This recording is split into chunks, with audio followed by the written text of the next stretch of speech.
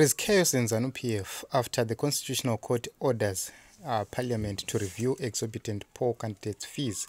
The court said Parliament failed in its duty to examine controversial statutory instrument to see whether it breached the Constitution.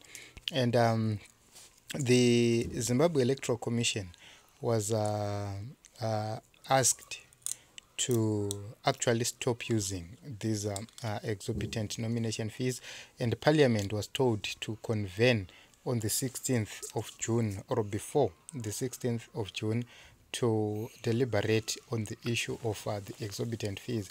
But however, I find it difficult for us to say this is justice, for the sake that this matter will go through Parliament, the same Parliament which is dominated by ZANU-PF. ZANU-PF do have two-thirds majority in Parliament.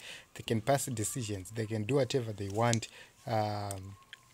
with with their numbers in Parliament, which means that by referring this issue to Parliament, I believe that this is just an ambush because 16 June, this is just a few days from the nomination court, and Parliament can just say these are good charges. They can actually say the charges are okay, and it will be a very, very, very difficult issue for the people who are banking on this, or the people who are saying that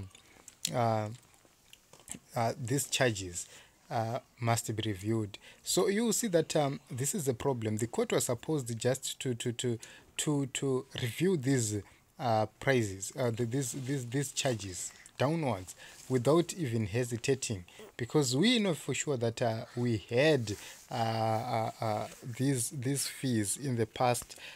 It's reasonable for a president to pay $1,000, and it's reasonable for an MP to pay $50. Even though we are calling for this to be free, it's reasonable for the councillor not to pay anything. So these are the important issues they would have dealt with within the Constitutional Court itself. But we applaud this decision, we applaud this move, and we wait to see what will happen. We wait to see if the Parliament of Zimbabwe is going to deal with this matter and review these charges downwards. So this is it, Team Zimbabwe. Let us meet in other episodes and the broadcasts.